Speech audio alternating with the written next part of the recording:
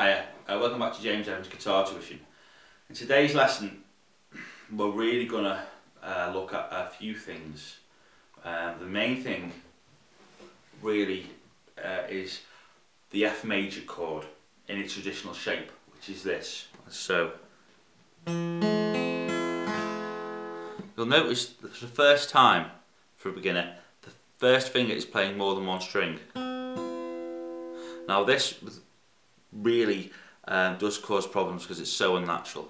So instead of going straight in and playing this chord here, we're going to build up to playing chords in different positions of the guitar, slowly building up to F major. Now that shape is, I personally as a beginner, I found that very complicated. I found it very hard because your first finger is, for the first time, is holding down more than one string, and to play it there on the first fret, it's the hardest place to play, more pressure on your finger.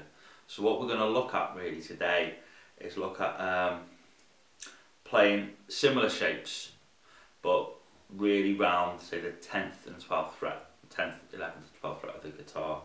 Okay, so we're going to look at playing a D major root. Again, we're not going to go too much into the theory at this point. Put your third finger on the 12th fret of the D string, your second finger on the 11th fret of the G string, and your first finger on the 10th fret of the B string, like so. Eventually you should have this. So again, third finger on the 12th of the D, second finger on the 11th of G, first finger on the 10th of the B. It's called D major root. We're now going to have a look at D major first inversion. So from there to there. So all I do for the D major first inversion, I have my second finger on the 11th fret of the G, like before, the first finger on the 10th fret of the B and of the E, like so. So the chord is this.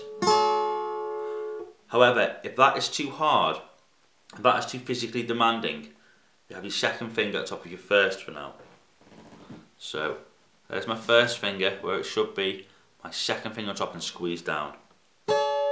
Again, I really have to emphasise the position of your thumb on the guitar. The more further down it is, the easier this exercise becomes. So eventually, when you've got the hang of the first of the root to the first, you can play them both together, and that becomes a D major. Another way of doing D major. And as you progress on the guitar, as you learn more things, you'll realise there's more and more ways to do everything, especially chords and what have you. Okay, so do not progress any further until you can get the hang of that. Notice they're all nice and crisp and clear.